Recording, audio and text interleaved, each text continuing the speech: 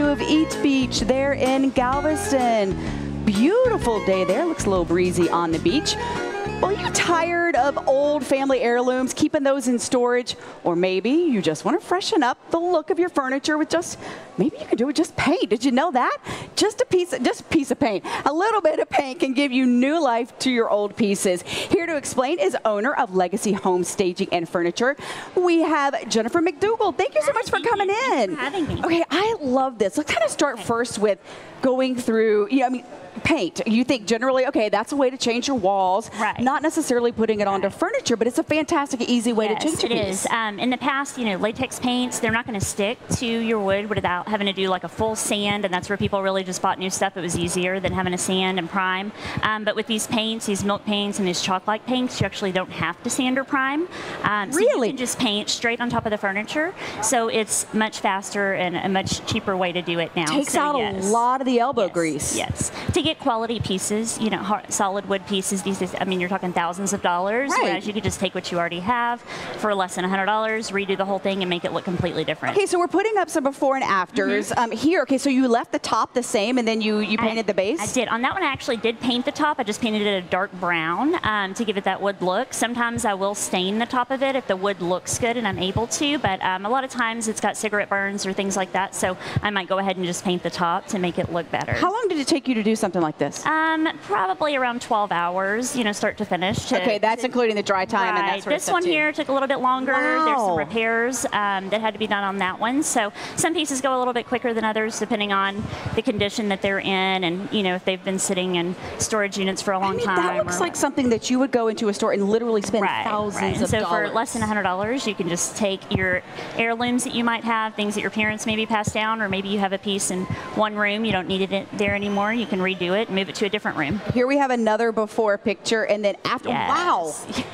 That went from like old grandma's house to this is very modern and very nouveau now. And you can even, once you've painted it and finished it, you can actually repaint it again later if you want to use it again in a different room. So you can just, because it's all a water-based paint, super easy to work with, you can keep redoing it as much as you want. Is it a special kind of paint that you use? I do, yes. I use, my preference is the General Finishes milk paint.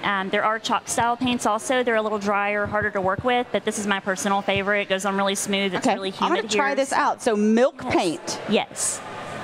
I'm going to give this a whirl. I'm normally left-handed, but I'm going to go right-handed. Now, is there a trick to painting the furniture? No, just go for it? Right, just start painting.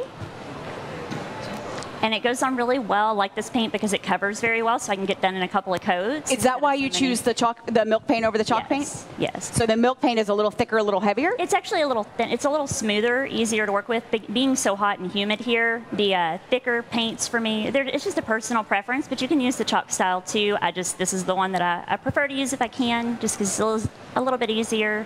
Jennifer, if you're doing this at home, do you pull out the drawers first, or you do it? I'm just going for it. Totally. Pull out the drawers. There's all kinds of stuff behind the drawers that you won't want in there, so you want to give it a really good clean, especially if it's something you purchased that's not something you already owned.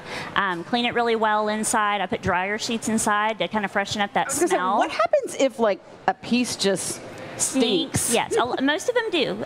They're old furniture, so for the most part, you can get any of the smells out. Cat urine's the only smell that I would say I've not been able to get out of furniture. I've just tossed it. It's not been worth it, but I use shellac. Shellac gets rid of all. I would have never thought that shellac gets rid of all that. Yes, it's a clear primer, but what it'll do is trap that smell. So if you have, whether it be cigarette smoke or house fire smoke, that distinct smell, that musty grandma smell, mothballs, that will actually block that odor for you. So Jennifer, while I'm over here painting, let's kind of talk through how did you go from just the paint and then like adding in the hardware and then the little antiquing that you did? So this is what the piece looked like originally, but then I did this side where you'd be able to see what you could do. There's a lot of different options as far as once you get the paint on it, you can leave it. This would be just painting it the way it was, but of course that hardware is really old and dingy too. Right. So this is just simply spray paint. I like Krylon Rust-Oleum spray paints, adhere really well to the metals. Do those spray paints outside? Yes, do them outside. Well ventilated. insulated. You can, I mean, for a can of spray paint, a few dollars, it really makes a big difference on that hardware. And then here, I went a little bit further and I added these Gilder's paste, which is just like a dry paint. You use a tiny bit, put it on your finger, and you can rub all these raised areas. That is so cool. And make it look, so just from there to there, that little step makes a big difference. And it's just like, it's just like a little thing of wax. Yeah, it's just a clear, I'm sorry, just like a dry paint that you just rub on your finger, and you can rub it on there.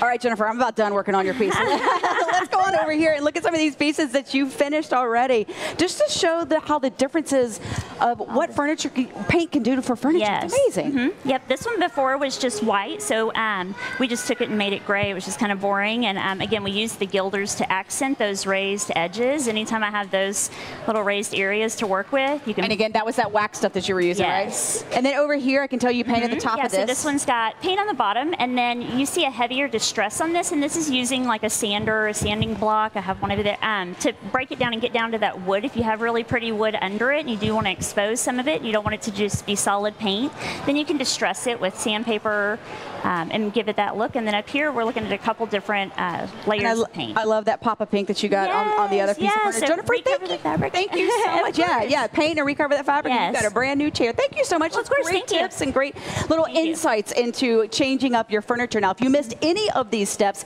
check out our website for a link to Jennifer's blog. We'll have that for you there on Houston Life.